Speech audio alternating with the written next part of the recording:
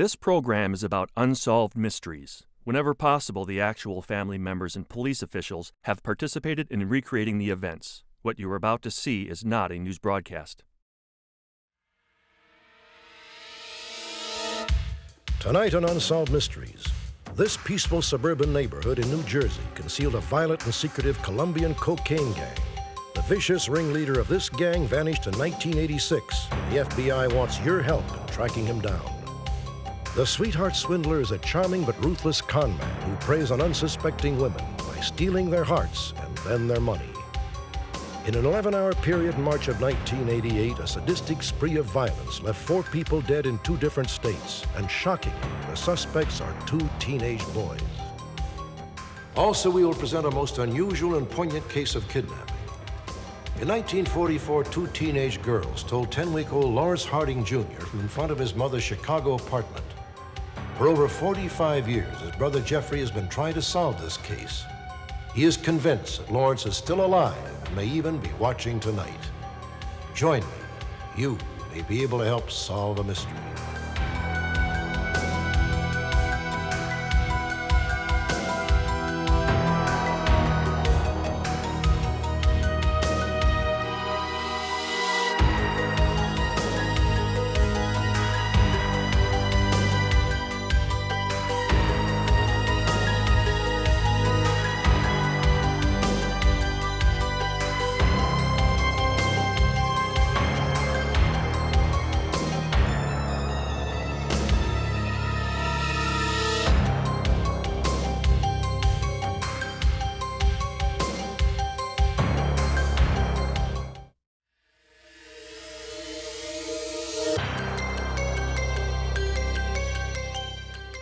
Imagine watching television and suddenly learning you've been kidnapped as an infant and had a brother and 2 parents that you never thought existed.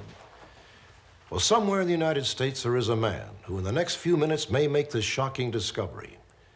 It all began 37 years ago in 1953 when an 8-year-old boy named Jeffrey Harding was taunted by schoolmates about a brother he never knew. That same day, Jeffrey's mother showed him some scrapbooks stored in the attic. She explained that he did indeed have a brother, but the boy was kidnapped before Jeffrey had been born. What was he like?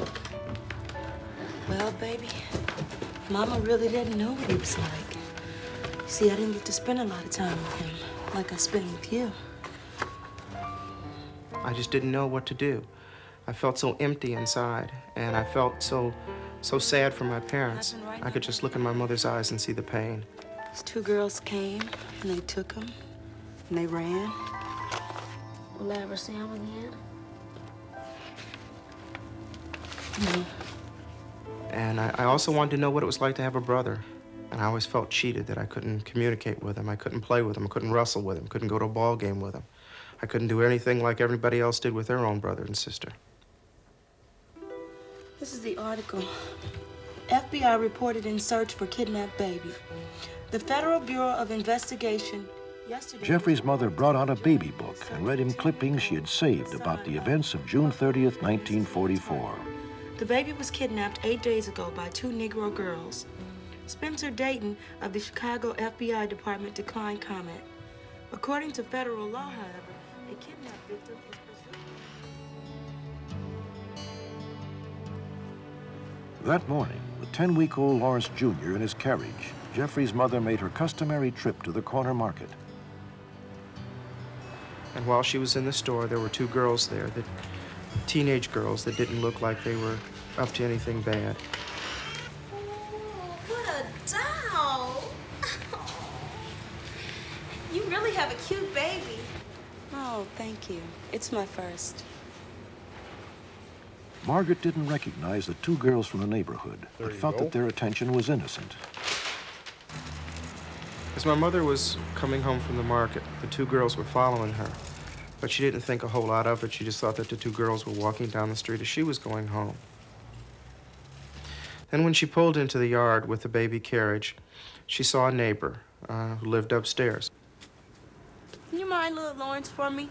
Sure, I will. I'm just gonna run these inside. Okay.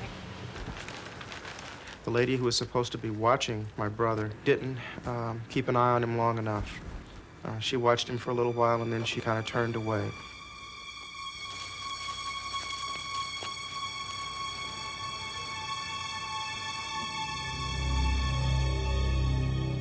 Hey! You two stop! Margaret! Hey! Ah! Come back!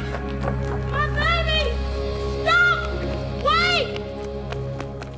By the time my mother, who was running as fast as she could, got to the alley and could run after the girls, could give chase to the girls were gone. Lawrence!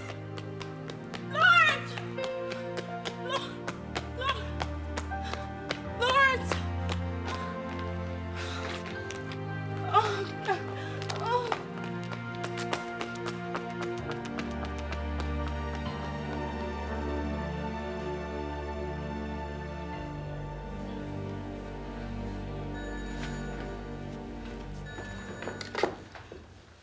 Hello? Is this Mrs. Harding? After 3 agonizing days, the Who is Hardings this? received a phone call. We have your baby. You have the baby? The girl on the other end of the line identified herself as one of the people that took the baby. And the girl said, "We're going to bring the baby to you." And my mother said, "When?" Will you please bring him home? And as she was waiting for an answer, the girl hung up on her. When? She was never asked for a ransom, and that was the last contact my mother had with the kidnappers. The FBI and the Chicago police searched for Lawrence Jr. to no avail. Finally, after 4 weeks, the investigation was called off. Lawrence Harding Jr. had vanished into thin air. 45 years ago, because the authorities couldn't help my parents, and because everyone was advising them that they should try to adjust to the fact that they would never see their son again, for the last 45 years, they've had to do just that. They've had to try to live in a life, a full life, knowing that they would never see their son again. When my mother told me what had happened, and I think it was then that a seed was kind of planted inside of me that because I love my parents, I wanted to make this right for them. Jeffrey searched for his missing brother ran into one stone wall after another until August of 1986. Thanks to the Freedom of Information Act, he was able to secure the original FBI records pertaining to the case of his brother's disappearance. In these files, Jeffrey found a startling new lead, and he hired private investigator Paul Rigsby. Together, the two men learned that in 1944, the FBI had interviewed 2 railroad porters who told a curious tale.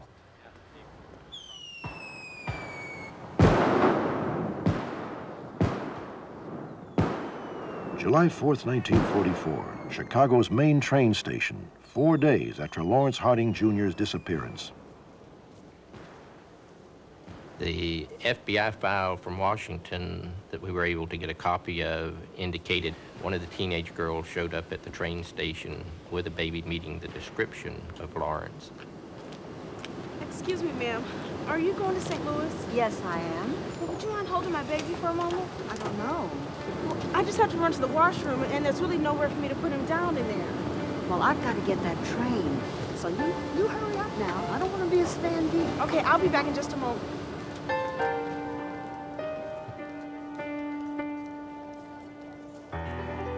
More than likely, the woman was on the platform with the baby. The train's fixing to pull off, and she's not sure if the teenage girl is on the train or not on the train. And realized that it was her time to get on the train and was believing the teenage girl when she had told her not to worry. And more than likely, she got on the train with the child waiting for the teenage girl to find her.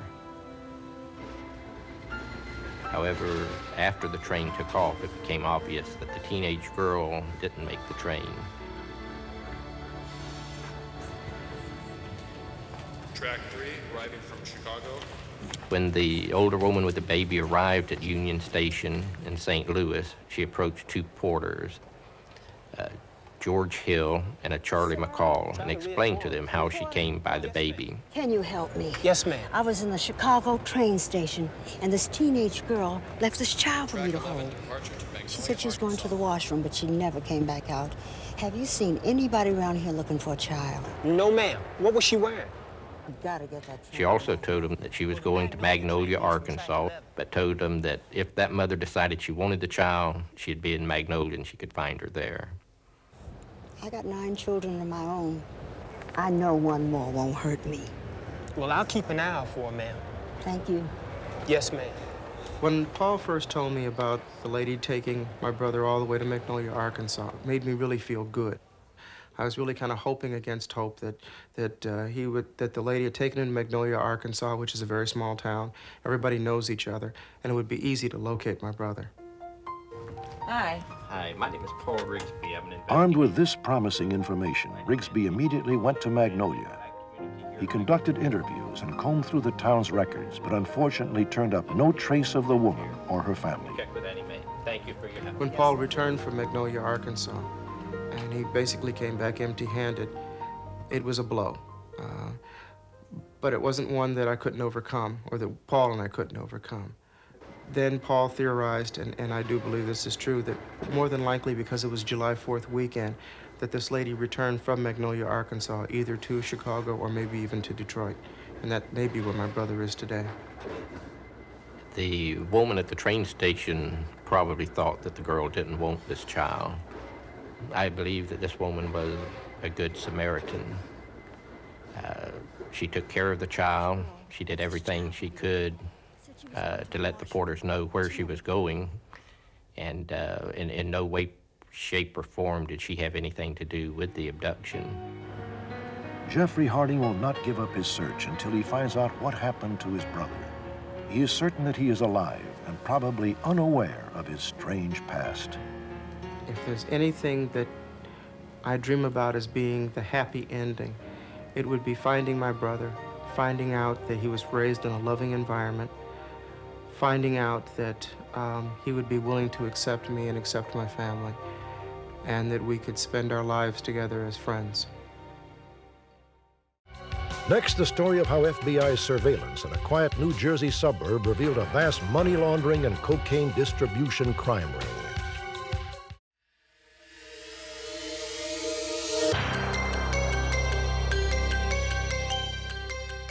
In the summer of 1986, a cat-and-mouse game between the FBI and the notorious drug dealer played out in an unusual setting, an affluent suburb of Cliffside Park, New Jersey.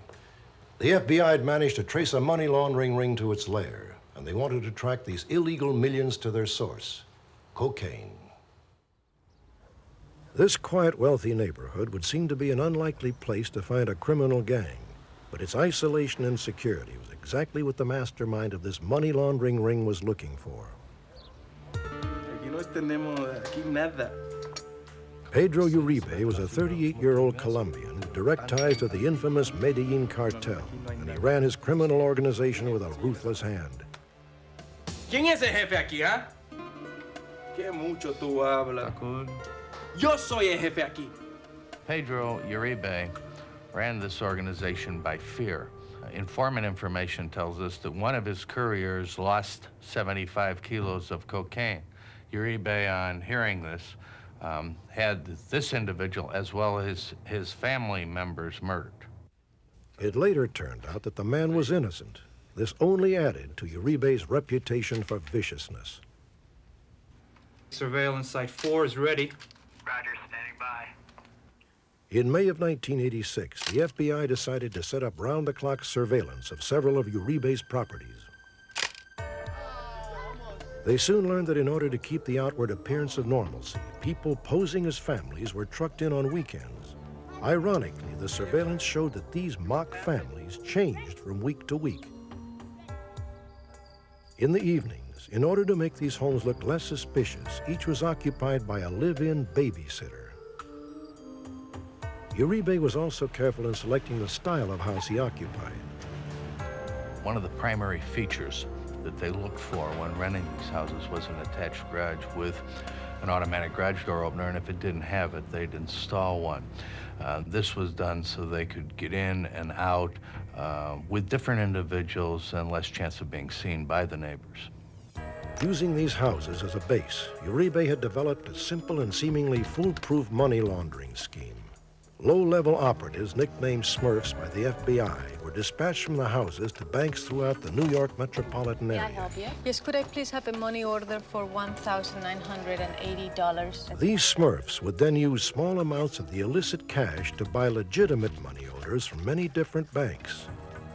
At the height of the operation, there were 7 Smurfs identified that were money laundering $50,000 a day, and during 5 working days, they could money launder up to $2 million a week. Though the FBI knew Uribe was a money launderer, they had yet to prove that he dealt cocaine. But one day, they got lucky. On September 3rd, 1986, outside of one of Uribe's safe houses, agents observed the surreptitious delivery of some mysterious boxes. Gambling that there was cocaine hidden inside those boxes, the FBI decided to try and catch Uribe red-handed. On the following night, they made their move. FBI, open up! Freeze! Get out! Get out! Get out! Get out! Get him off! This is Richie. Listen, I got a female subject in the living room. Come up here. I need a search. Ben, we got 20 keys.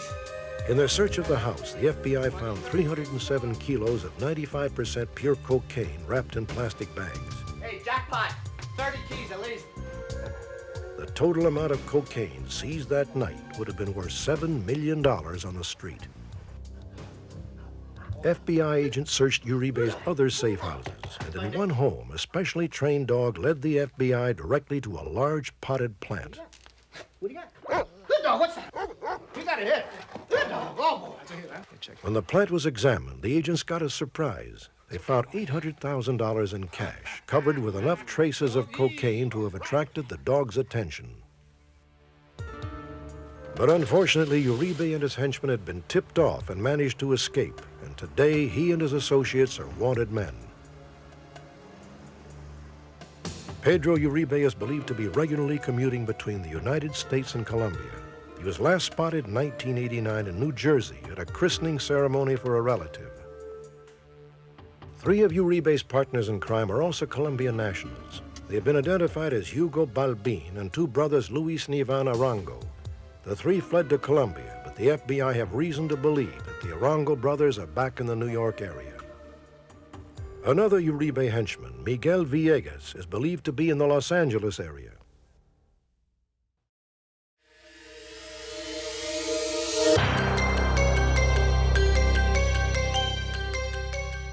Recently, law enforcement officials in Utah contacted us with an urgent request. Police believe they are very close to solving one of the most appalling crimes in the state's history. They hope that someone watching tonight may be able to supply the final piece of evidence. They are offering a $20,000 reward for information leading to a conviction in this case. On August 26, 1982, 3-year-old Rachel Runyan was abducted from a playground near her home in Sunset, Utah. 24 days later, Rachel's body was found, partially submerged in a small creek about 20 miles from the playground. Eyewitnesses described Rachel's abductor as a black male in his 20s or 30s, approximately 6 feet tall.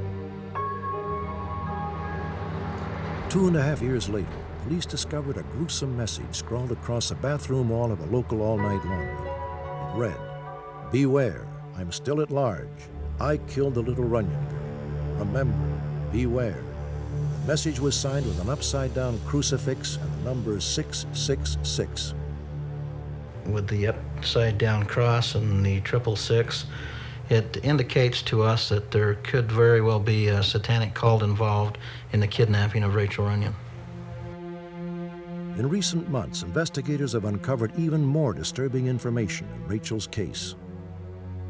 The new information that we have received through an informant leads us to believe that the motive behind the kidnapping of Rachel Runyan was done for making a movie of her being tortured and her being sexually molested and exploited by these people that had kidnapped her, and being murdered on what is commonly known as a snuff movie. In this photograph, Rachel is wearing the same dress that she had on the day she was abducted.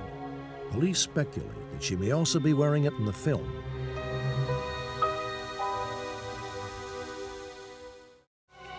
Next, the story of a cunning Casanova who has used at least 15 different aliases to bilk lonely women of their savings.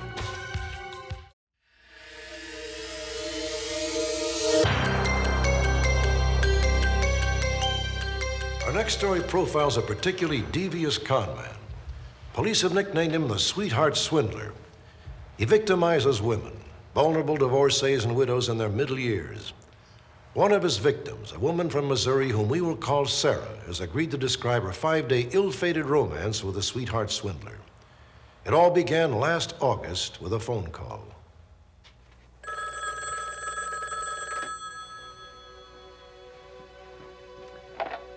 Hello? Oh, hi. This is Jerry Gamble calling. You remember me? No.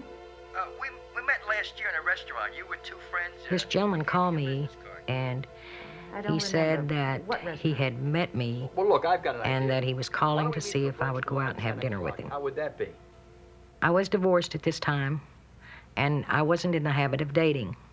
So it sounded kind of pleasant to be able to go out and have dinner at this particular time. And this is one reason why I agreed to go have brunch the next morning. I've been divorced for a long time, and I've raised my children myself, so I work very hard. At brunch, Sarah quickly gave up her effort to remember where she had met Jerry before and simply enjoy the conversation. Soon he had completely won her over. I didn't think you were interested at all. I'm glad we were finally able to get together. Well, I didn't know anything about you or who you were, but... I enjoyed the brunch. It was pleasant. And we decided to kind of spend the day together. Jerry told Sarah he was in the jewelry business, on the road constantly with a company car and driver. He said he had sent his driver to make a delivery in another town and was temporarily without a car. He told Sarah he was a widower and very lonely. He needed someone to share his life, traveling from one luxury hotel to another, dining at the best restaurants. He confessed to Sarah that she was just the type of woman he had been looking for. I wanted to believe him and all these bright, beautiful pictures that he painted.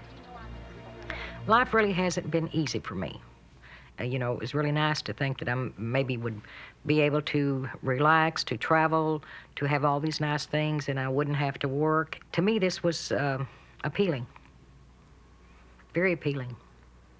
One of the goals I made for myself before I die is to visit all 50 states. That same evening, Jerry took Sarah and her daughter Ellen out to dinner. Ellen was skeptical, but Jerry soon ingratiated himself. He impressed both women when he brought out samples of the jewelry he said he sold city to city. Look at those rings and those stones. Aren't those gorgeous? Ellen, here, just try on that little cocktail ring. That's not so little, I'd say. Well, compared to some of the other stones I have, it is.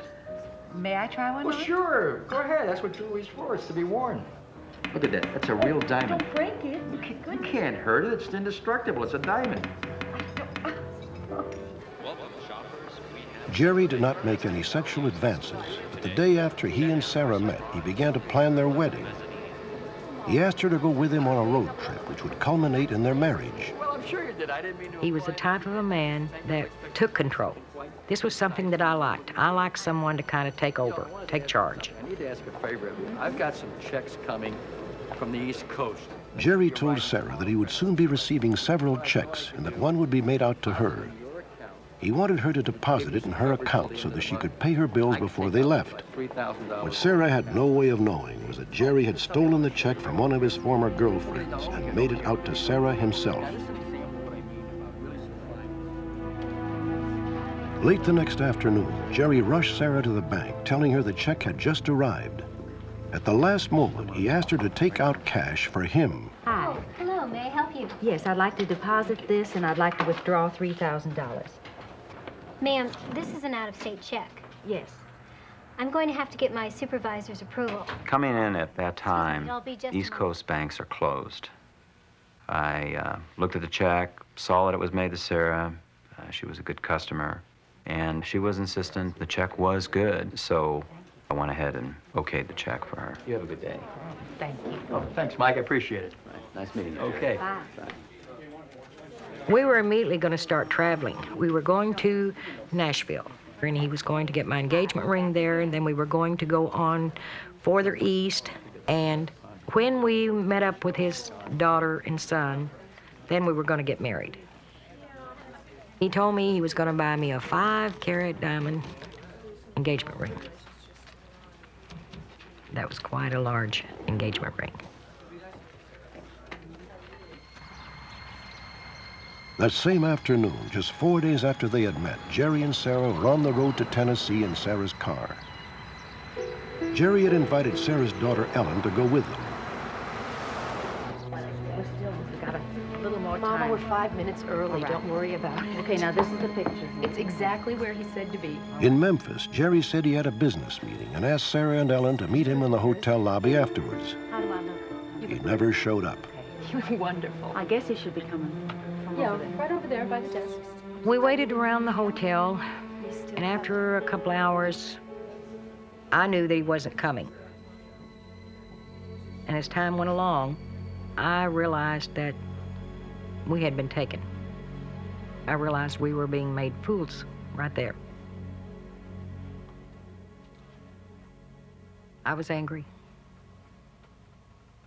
Truly, I was angry. I really didn't know what to do. Back in Missouri, Sarah found out that the check Jerry had given her was no good. She had been conned out of $3,000. Sarah finally went to the local police to file a report. They discovered that Jerry had been practicing the same scam all over the country for at least 2 years.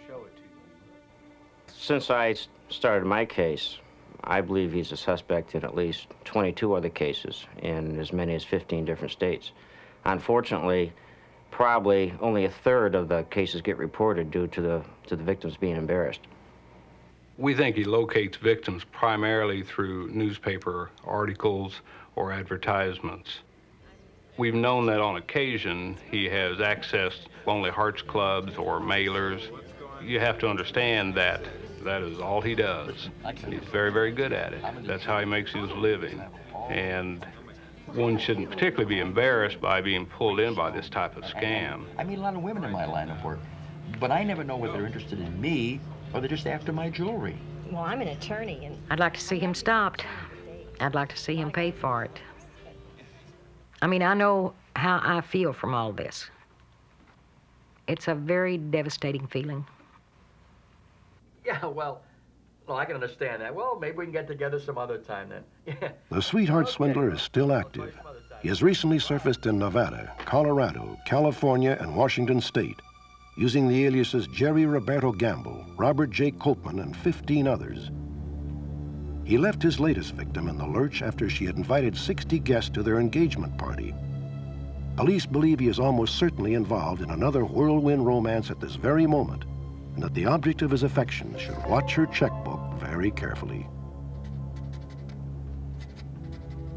These are bank surveillance photos of the Sweetheart Swindler. He is between 5'5" and 5'8" in height, weighs 150 to 160 pounds, and is around 48 years old. He has a New York accent and is known to own a .22 revolver. To date, he has made off with a total of $125,000, all in relatively small amounts. Update: the Sweetheart Swindler has been captured. On March 28, 1991, police in Kenosha, Wisconsin arrested a man calling himself Robert Cook after he allegedly romanced a woman and then swindled her out of $10,000. At the time of Cook's arrest, police recovered a dozen false identification cards, all issued in different aliases from various states. They also found blank checks apparently stolen from previous victims.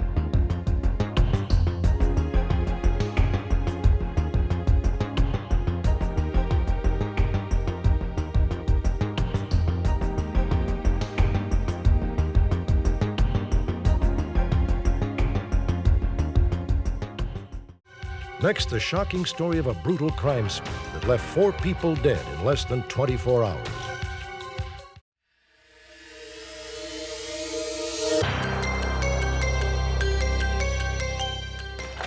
Last March, the FBI asked Unsolved Mysteries to help them unravel one of the bloodiest and cruelest crime sprees in the history of Texas and Arkansas. Perhaps the most frightening thing is that the FBI believes the killers are 2 teenage boys who on the surface appear innocent and harmless. Gainesville, Texas, a small bedroom community 30 miles north of Dallas, close to the Arkansas-Oklahoma border. 10 a.m., March 7th, 1988. Just outside Gainesville, Tommy Matthews and Kenny Davis, local electricians, see two teenagers poking around their father-in-law's Lincoln Continental. When we first seen them, the blonde suspect was looking into the white Lincoln like he was looking for a set of keys or something. We made a U-turn and come back out the drive, and we stopped them in the driveway in front of his house. Is there a problem? Yeah, there's a problem. I was wanting to know what you're doing here. Well, we needed to use the phone and... Well, there's not a phone in that car. And there's not anyone home, so I think y'all need to get out of here. Okay, no problem. We'll just use the phone down by the store. Sorry. They didn't act violent or look violent, you know. They just looked like two kids running around getting into mischief, you know. 10:15.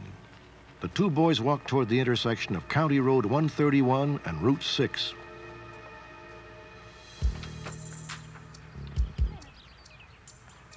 Around 11 a.m., just 200 feet away from the intersection, 23-year-old Dina Woodard and her 1-year-old son Corey return home to their trailer.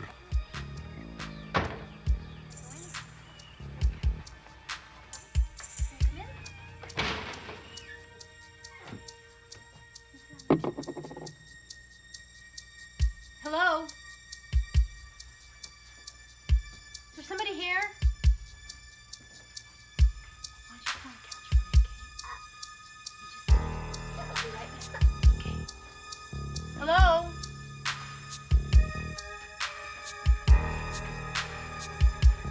Is somebody here? Hello? Hello? 1:10 p.m. Dina Woodard is found dead, brutally stabbed and nearly decapitated with an axe. Miraculously, her baby is unharmed. From the appearance of everything out there, there was a struggle inside the residence, and they killed her. And then stole her 2 guns and left in her 1981 T-Bird. Dina Woodard's killers head toward State Highway 82. They drive 60 miles southeast to the small rural community of Farmersville, Texas. When you have a situation start developing like this where the first victim is killed, then it's panic time. They run to get away, and then it doesn't get any better. The further down the highway they go, the more involved they become and the more killings that take place. Mid-afternoon, the killers approach the farmhouse of 85-year-old Cecil Morrison and his 62-year-old son, Cecil Leonard Morrison. Howdy. Howdy. Could I use your telephone? What for? My car broke down. Your car broke down? In the house!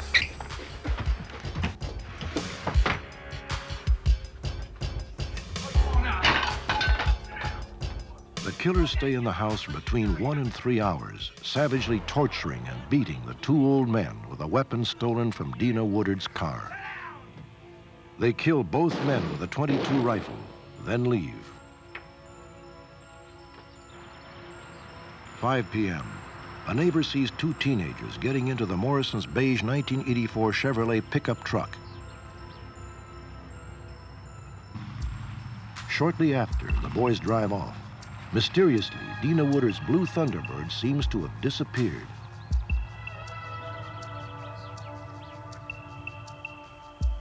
It was not just a quick murder. It was over some period of time. Quite a battle had gone on in that house. Now, why they felt it necessary to beat the old men and torture them like they did, we do not know.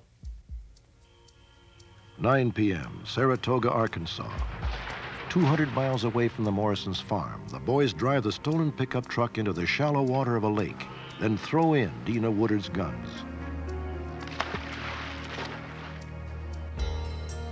9:45 p.m. An eyewitness clearly sees the teenagers 3 different times as he drives his own truck back and forth through Saratoga.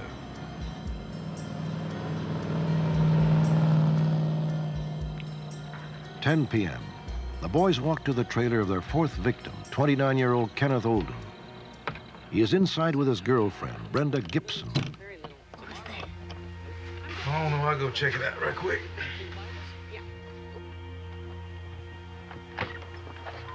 May I help you? Yeah. My truck broke down. Do you think you could give us a hand? Yeah, come on in. Okay, thanks. Kenny didn't think they was dangerous. He thought they was really sincere. Else he would have never attempted to help them. That's right. All right.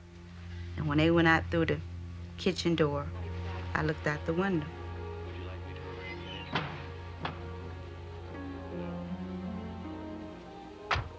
And that was the last I saw of him, alive. 10:15 p.m. The 2 teenagers drive away with Kenneth Olden in his 1983 Mustang. Unfortunately, Brenda Gibson does not get a look at the boys' faces. Sometime later, they arrive at Millwood Dam, 5 miles from Olden's trailer. The truck should be right over there. I think the cables are in the back. Okay, I'll go ahead and get them.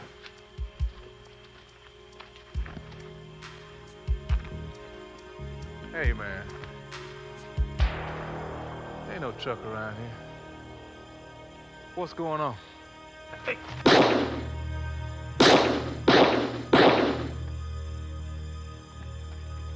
The 2 teenagers make their getaway in Kenneth Olden's Mustang, leaving him dead. 9 a.m. the next day, 200 miles west of the spot where Kenneth Olden lies dead, Oklahoma farmer Bud Sprouse finds Olden's Mustang. He also notices 2 sets of footprints. They'd done a lot of walking to the side of the road there. One of them had a 11 or a 12 tennis shoe. The other one would be about a 8, 8.5 tennis shoe. In less than 24 hours, the killers had come full circle. Starting in Gainesville, Texas, going southeast to Farmersville, then northeast to Saratoga, Arkansas.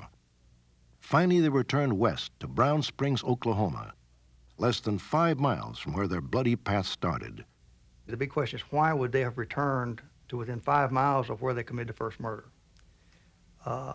We felt like we were dealing with something here in our own neighborhood.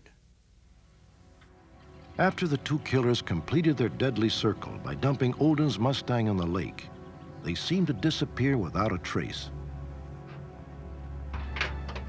4 months into the investigation, another important clue turned up.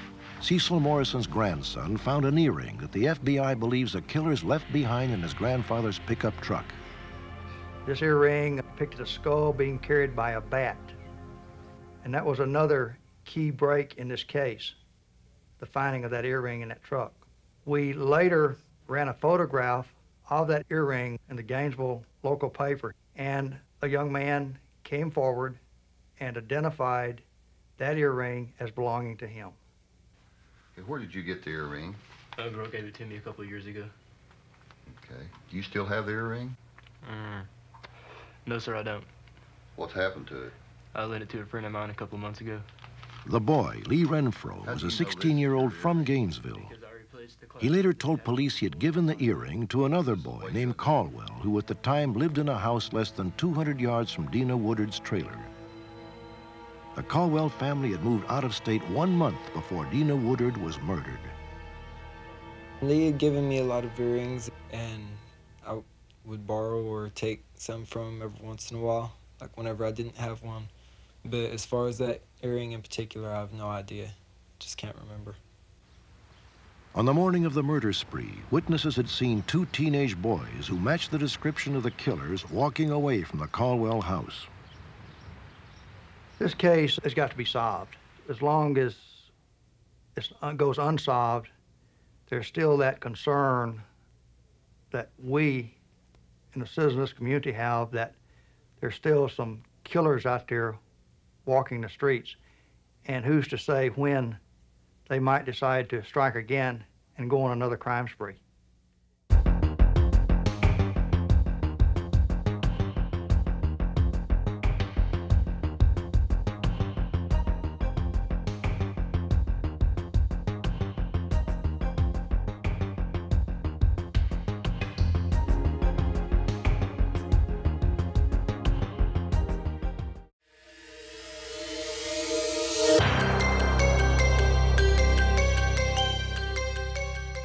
Last season, we profiled a bank robber whose clumsy behavior during holdups earned him an unusual nickname. Authorities called the robber Fumbles and believe that he may be responsible for as many as 33 bank robberies throughout Florida since 1984. They estimate that Fumbles has stolen in excess of $100,000 in the past 5 years alone. Update: the Fumbles robber has been captured. Within minutes of our broadcast, the Clearwater, Florida Police Department received a call from one of our viewers who recognized Fumbles as Ross James Preston, a 23-year-old student living in Clearwater. On May 24, 1989, FBI agents, Clearwater police officers, and Pinellas County Sheriff's deputies arrested Preston while he was test driving a pickup truck. A search by warrant was made of the vehicle Mr. Preston was driving when he was arrested. Inside the vehicle were found a ball cap with the letters CAT on the cap. Also found were a pair of gardening gloves and a pair of sunglasses and a jacket. These were very similar to items which were observed being worn by the bank robber we called Fumbles. On August 2nd, Ross James Preston admitted to committing 33 armed bank robberies, but as part of a plea bargain was charged with only 7 of the holdups. He has since been sentenced to 25 years in prison.